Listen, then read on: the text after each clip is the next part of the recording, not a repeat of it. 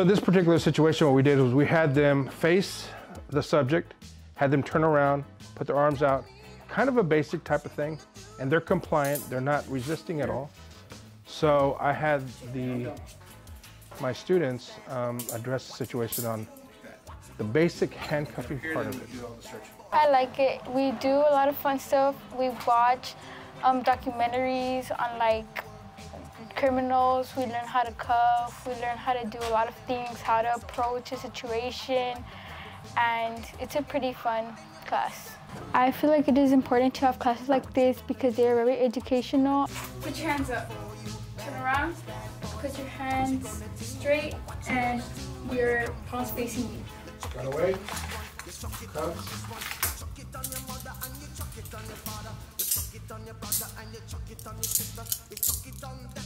I was really excited. Like last year, I was already like planning my schedule. I was like, oh, I'm gonna get in law enforcement. I was really excited to get in because I'm really interested in learning how to like be, well, I wanted to study private investigator, but I also wanted to be like a SWAT member.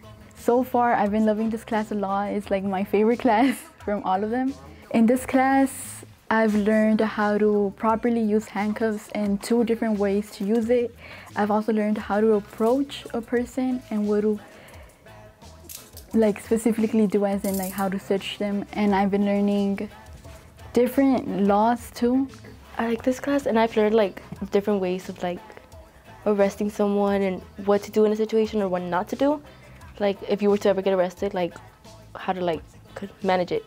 Yes, we actually were learning about Jeffrey Dahmer for like a while, and I've always really been interested in him because I've always been really interested in like stuff like this. Like whenever I watch Netflix documentaries like Unsolved, like I just find it so like fascinating to see the side of the law, like what they did to catch the killer or like, you know, and I just find that so cool.